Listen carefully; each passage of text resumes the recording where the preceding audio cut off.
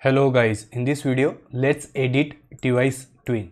So this is going to be short and simple video, so you can just relax a bit. Okay, now we as cloud developers we work mostly on cloud side, that is Azure IoT Hub and IoT devices. Then how these devices internally work, programming language used in these devices, all this is managed by embedded system developers.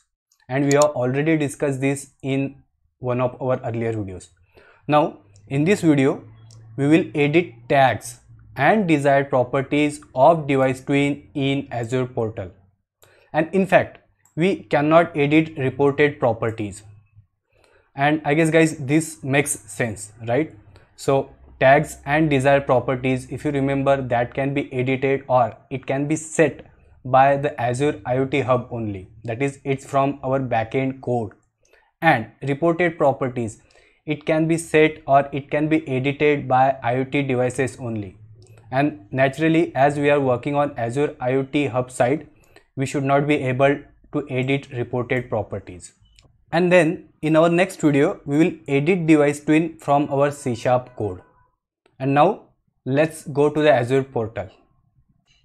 So we are in Azure Portal and let's open our IoT Hub. Let's click on devices. Let's open our IoT device and let's click on device twin. And here we have device twin for this IoT device. Now let's go down and under properties we can see this reported properties section. And first let's try to edit this reported properties section.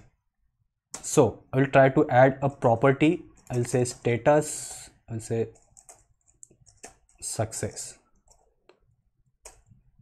and let me try to save it.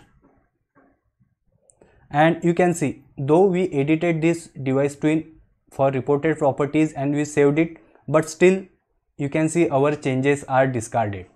That means we are unable to edit reported properties. Okay, and now let me try to add tags. So again guys, tags, it is edited or it's managed by Azure IoT Hub. So we can store information like location, address of IoT device. And in fact IoT device is not even aware about the tags. Okay, so here I will say tags and I will say city and I will say city Mumbai, and let me try to save it. Oh, I think we have made some mistake. Let me close this. Yeah, we need to provide comma over here, and let's try to save it again. And you can see we edited this tags information and it has been successfully saved. And now let's try to edit desired properties. So here I will say send telemetry frequency and I will say 30 minutes, and let's try to save it. And again you can see the changes in desired properties have been successfully saved. And one more thing, if you observe under this metadata we have this newly added section which we did not add, but it got added automatically.